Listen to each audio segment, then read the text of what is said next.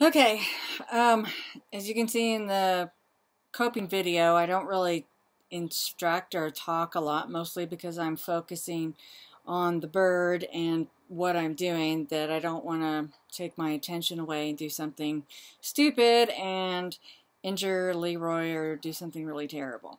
So you can see that in the video I do clip his beak. You don't want to go too short, obviously. So because I'm not using a real bird, I'm going to use an educational skull that I have. This is actually a golden eagle skull that I use for education. So you want to just where, you don't want to go way up here, obviously. So I don't think I have to cover that too much. But what I do want to point out that's important, I don't know if you noticed that when I put when I go to secure his head to do his beak, and you can do this where the bird's laying down on his back, and you can hold the head like this, or your helper, or, well, you can because you're the one doing the coping, and then you can do that, and you can do this. It's hard for me because I can't gauge what the beak looks like when it's upside down, so I actually do the bird while they're sitting upright, just like you see Leroy. So the lower mandible should be wired to this skull, but it's not. So you can see I stick my thumb in there in between his mouth, and I do that to keep his mouth open, because that's what you want, because it's hard to do it with it closed. But also you can see where his tongue kind of stuck out. So that's also, I use my thumb, or sometimes you'll see me put my finger in there, depending on however I'm doing it. But I always have either my thumb or my finger stuck in there. So that way it's protecting his tongue, because the last thing you want to do is have that Dremel rolling and it wrap up around his tongue or burn his tongue, because you can hear in the video I said ouch. And that's because I actually dremeled my thumb right there, because I remember when that happened.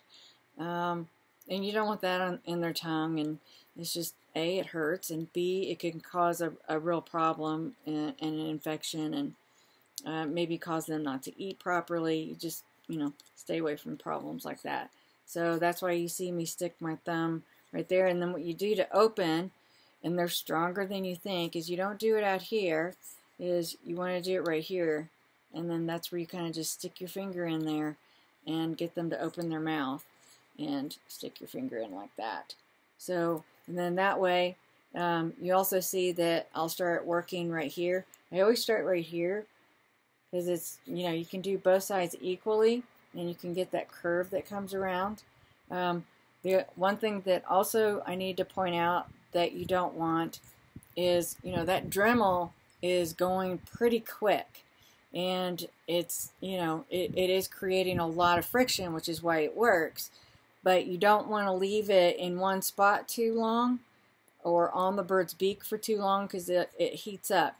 So you'll burn the bird. There's a lot of, sensitive spots right there, and you just don't want to burn the bird. And just, yeah, don't leave the Dremel in one spot too long. So just kind of work for a little bit, and you'll see me do that. I'll work for a little bit, and then just kind of pull it away. And then you'll also see me in the video a lot blow like that on the bird, because dust starts getting there, and you have to remember when the bird's mouth is like, I have this upside down, when the bird's mouth, so this is the bird's mouth, when you got it open, that little hole right there, that's actually their trachea. I'm pretty sure most of you guys know that, but just in case.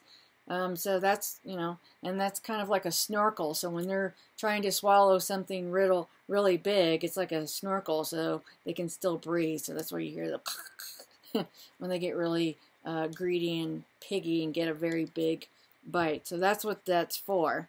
And then when they close their mouth, there's an opening right here, which in the education skull there's not. Yeah, there isn't one. But anyway, so, you don't want dust and, because their beaks are dirty, and it is particles, and you don't want that breathing, or them inhaling that and going down into their lungs, and it's just uncomfortable. So if you're already stressed out, the last thing you want is a bunch of stuff going into your lungs. So I'll blow it away, And then also Leroy, well, most of my birds are pretty good at keeping their eyelids shut, or they'll cover it with their nictitating membrane. But you'll also see I'll kind of, I'll try to cover their eyes if I can, because you just don't want, that fine particles going into their eyes either. So you'll see me in the video blowing a lot, and that's what I'm doing. So yeah, that's what you see me doing. And then, there's probably some debate as to whether clipping the tip down is a good idea. A lot of, especially vets, prefer it to be dremeled down, but that's just, to me, that just takes too long. And with this type of thing, well, any type of thing, when you've got a bird casted for any reason, it needs to be quick, because it's very stressful for the bird. And the last thing you want is a bunch of stress on the bird. You just need to be quick. It's not time to chit chat and, take your time. They're not pets. It's not fun for them. And it can, in some species, it can be actually detrimental if you stress them out that much. This is also why I don't do this during the molt if I can help it. Because when you've got new blood feathers coming through, and Leroy, he gets pretty stressed out. This is one of the few things that really stress him out. He doesn't like to be casted. He doesn't handle it as well as you would think. And he's my bomb-proof bird. I mean, you can almost do anything with him. He just doesn't like to be casted. So I try to do things very quick. But if you've got blood feathers coming in and they're pumping out cortisol, which is the stress hormone, that's where the stress marks in the feathers come through. So you don't want that during the molt, because they got brand new feathers, and they're not going to get brand new feathers, until the next molt. So the last thing you want to do is just start out the season with a bunch of stress marks, and they'll probably break their feathers during the season very soon. So that's why I'm pretty hands-off, even though I handle my birds all throughout the molt. I keep the stressful stuff down to a bare minimum. So in the next video, you'll see Coral. She's like got a huge honking beak. It was really long. And her talons were the longest I think I've ever seen them. Usually I don't have to do much with their talons, but this year, for whatever reason, I did. I don't know, maybe the food, because during the molt, they're getting lots of nutrition. Their beaks and their talons are just growing like crazy. So that's why I do this when I get them ready for their, upcoming season. It's because they've been through the molt and their stuff's just been growing like crazy. So I do clip it off, and I try to make it as, you'll see me trying to shape it as a point as much as possible. And then I do everything else with the Dremel. So I'll start out, clip the tip so I know where I'm going, and that's kind of your marker. And then I kind of do this so I can get that hook shape. And on the bird, and I'll throw up a picture of the differences between somebody that coped, it was a bird, and they didn't do the sides. And I'm very picky about my birds' beaks. I really want them to look perfect. So, and it, they didn't do the sides. They did the tip, so it was like, shaped like this. It was just, I always make sure the sides are just as perfect as the tip, so that's important. And I'll throw up a picture of, what it should look like. And it's like halfway, so their beak should be, I don't know if it'll really show on this education one, maybe a little bit. So you kind of see they'll be like half the mandible. Half the mandible right there will be showing, and then like with the Harris hawk, there's kind of like this, it goes up a little bit, and then there's like this little dip. So you need to, when you get your bird, like say when it's brand new or when, whatever, and that's the perfect way the beak is supposed to look, and take a photo of it so you can remember what the beak is supposed to look like. Like with falcons, they've got that notch. And when Finley was a baby, I did take a picture of his beak, so I will always know what his perfect beak looks like.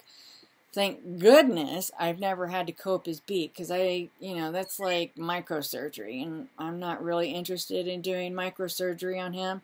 So when his beak gets a little long, usually the tip gets long, the other stuff doesn't get real long, the tip gets long. And so what I'll do is I'll just give him a lot of quail heads and a lot of mice, and that basically moves it all back up that way. But yeah, because that notch would be a pain in the butt on a tiny bird like that.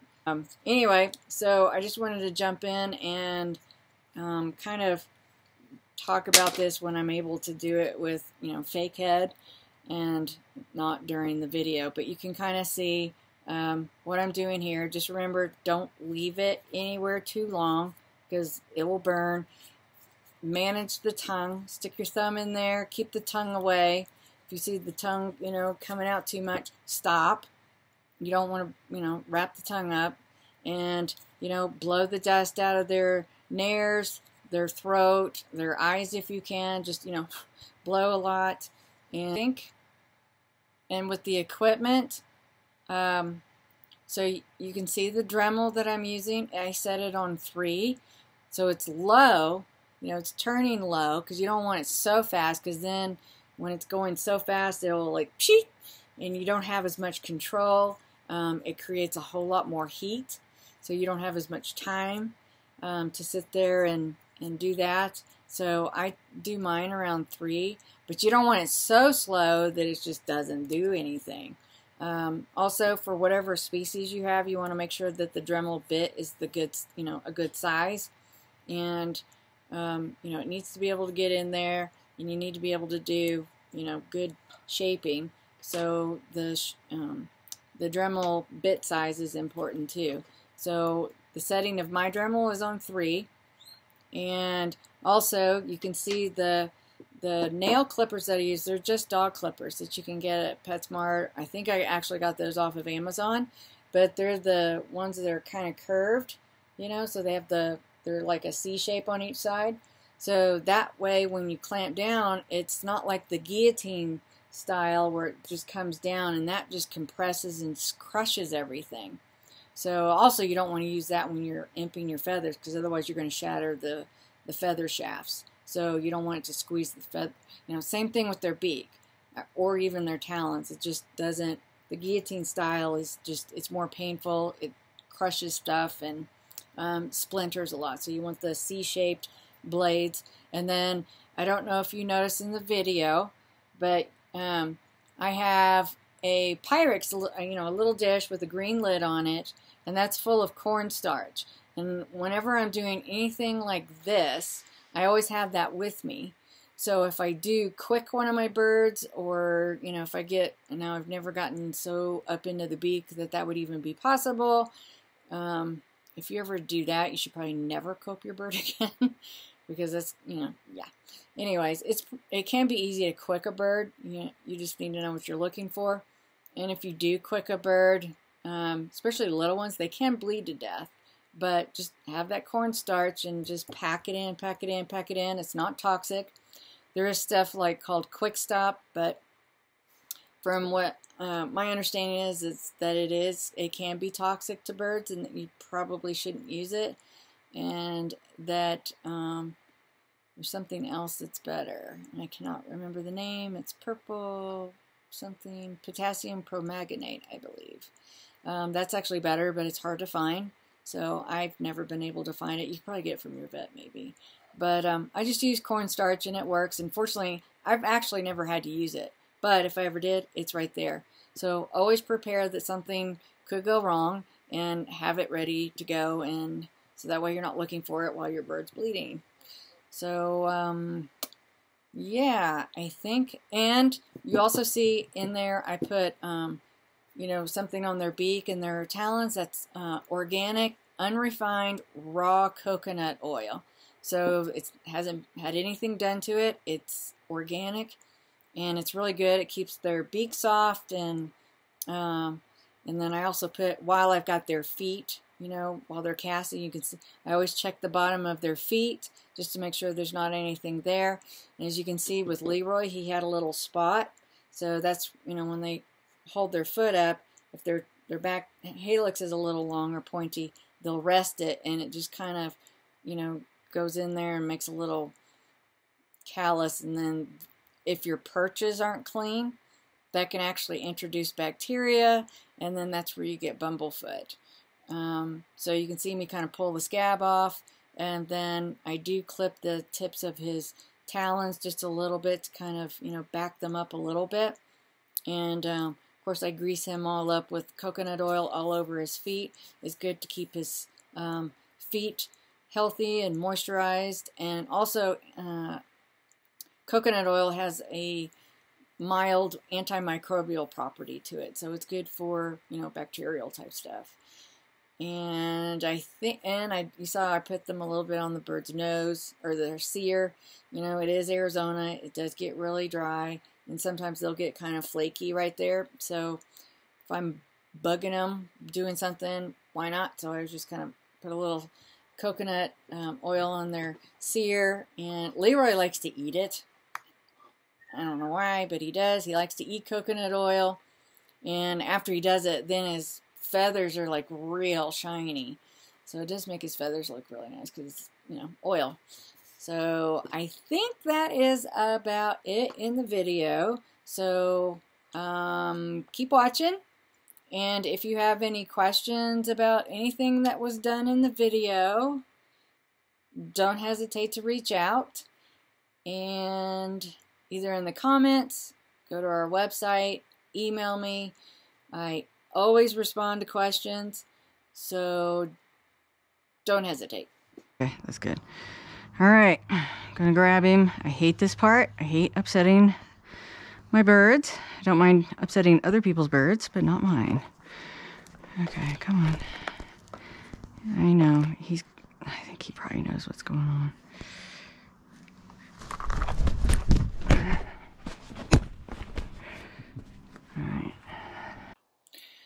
Okay, I wanted to point out, because I can tell by the look, the way it looks in this video, it looks like the leash is just kind of dangling, and I don't want to give that impression that the leash is just dangling. So I actually have his leash tied to my belt, so if my helper, whose name is Trevor, drops him or gets away from Trevor, or if Leroy got away from me, which hasn't ever happened, but it doesn't mean it won't, I always prepare and mitigate for the worst, and always have a pretty diligent, strict, no excuses safety protocol that I practice all the time. And that is that. I just wanted to point that out in this video. So this wing. There we go. You got his legs. There we go. I got it. Here, put one finger in between. There we go. Got it? But don't squish his legs. Right. Okay. I need glasses because I can't see. I'm sorry, sweetie. I know. He's not that terrible. Because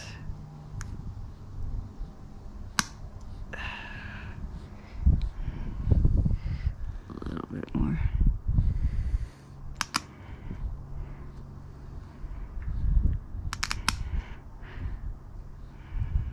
Okay.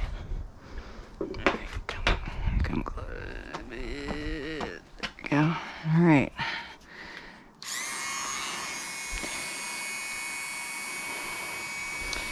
He knows what we're doing. I'm sorry, big boy. I'm sorry. Hey. Put the tongue in. Can you see it still? Yeah. Ouch.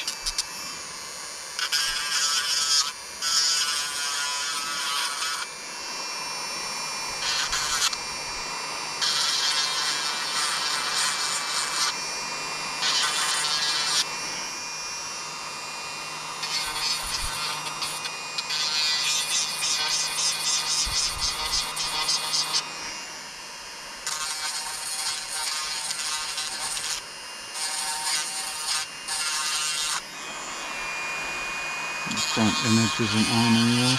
Yeah, it goes dark after a while.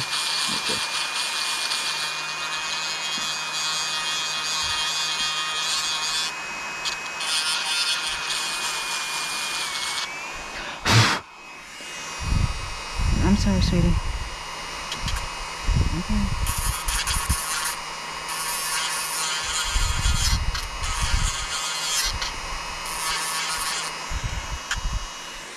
Okay, ouch.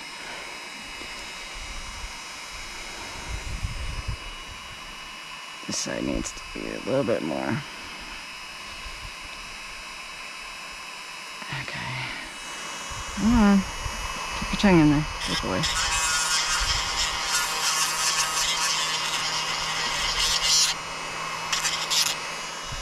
Okay. I'm going to take a little bit off that tip and then we're done.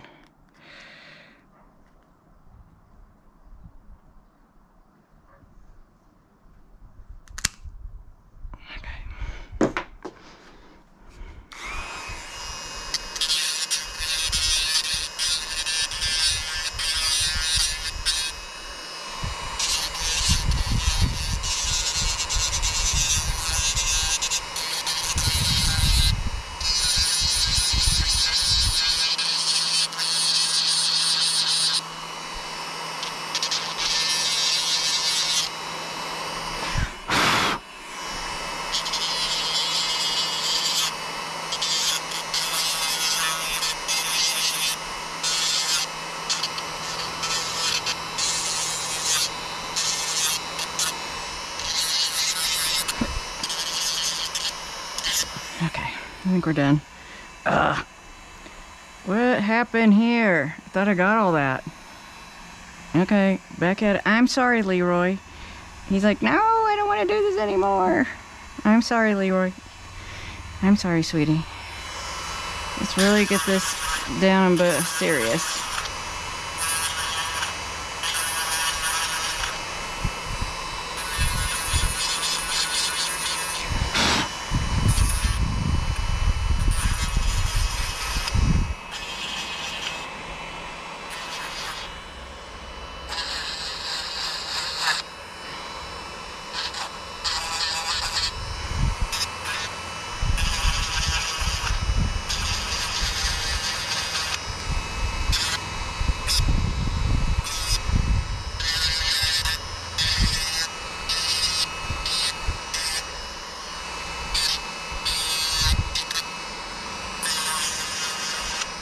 Okay, I think we've got to be done.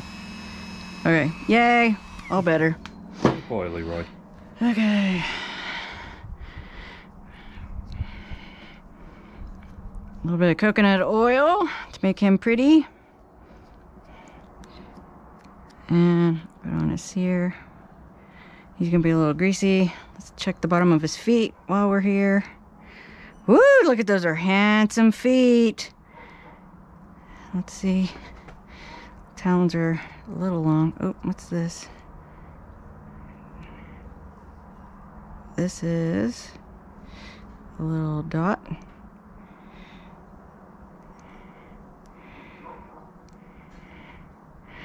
From this.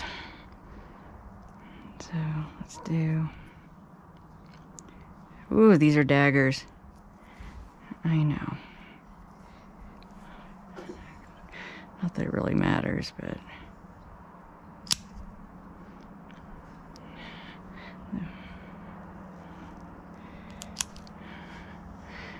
Just do the edges, okay? Because you're poking the bottom of your feet.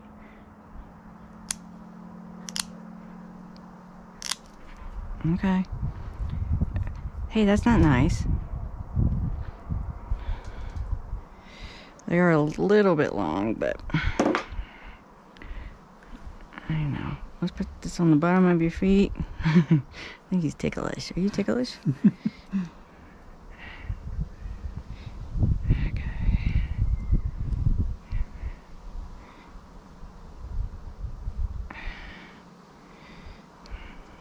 All right. Oh, that's coral, so I'm gonna have to redo that. Okay. All done. He looks good. Yep, looks good, looks good. It's all greasy. Yeah, he likes to eat it. I don't know why. Turn this off.